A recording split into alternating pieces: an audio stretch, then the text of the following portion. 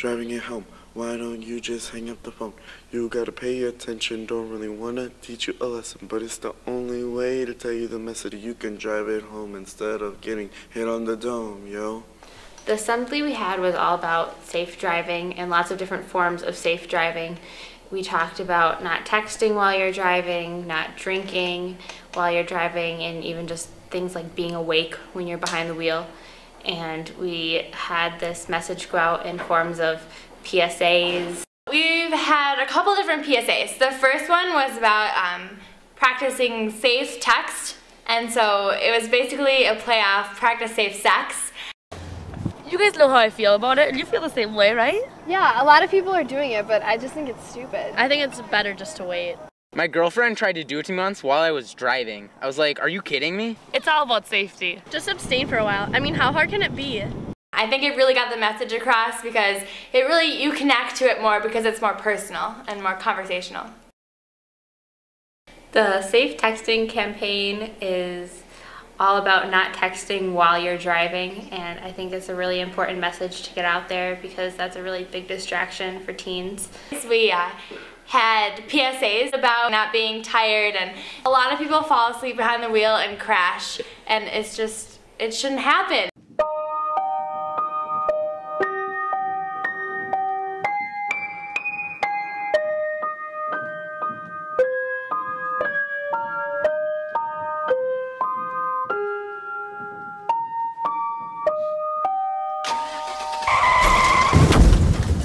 Where do you want to crash? The assembly was good because it was a high energy way of getting the message out to lots of different kinds of people with the games and the student involvement and just the whole process being very about the students and how they would want the message put out to them. We also had races where one person was wearing drunk goggles, so they were very unsteady and couldn't really race very well. It really showed the importance of not being influenced by drugs and alcohol. I think the most impactful thing we've done with this grant is probably the mock car crash we did because the whole school got to see it and it was a very realistic representation of what could happen if you made bad decisions when you're driving. I didn't think that it was going to be like such an impactful part of our program or what we've done with the grant money, but being in the car crash just makes it so real. You know everybody who's in the car and who's yelling your name, and you're interacting with policemen and having window shields break on top of you, and it's just really real. I just kept crying because my friend Jordan, he's like probably one of my closest friends.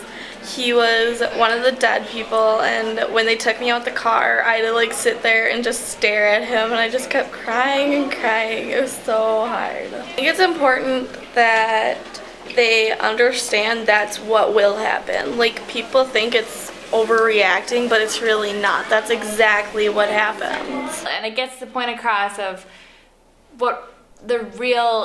how it really impacts your life. Like, it's not just one day out of your life, it's the rest of your life.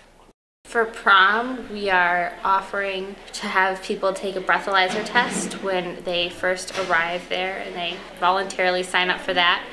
And if they pass the breathalyzer test, obviously, then they're entered into a drawing for various prizes. So many kids are willing to do it, not just for the prizes, but to show everyone else that, you know, they're willing to be alcohol free. And I just really want these kids to know here that they really don't have to drink and drive, and, you know, they can be sober and don't do drugs and still have fun in life. I think it was very important to not just have the people in SADD be doing the PSAs, be wearing the shirts, be making the shirts, and being involved in the assembly, because the people in SADD already know the message, and we're trying to get it across to people who don't know the message.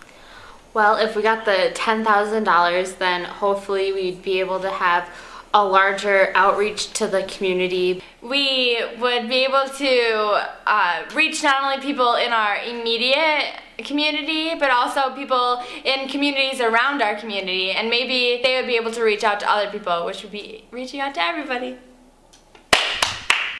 driving it home. Why don't you just hang up the phone? You better pay attention, 'cause it's the only way to teach you the lesson. So you don't get hit on the dome, yo.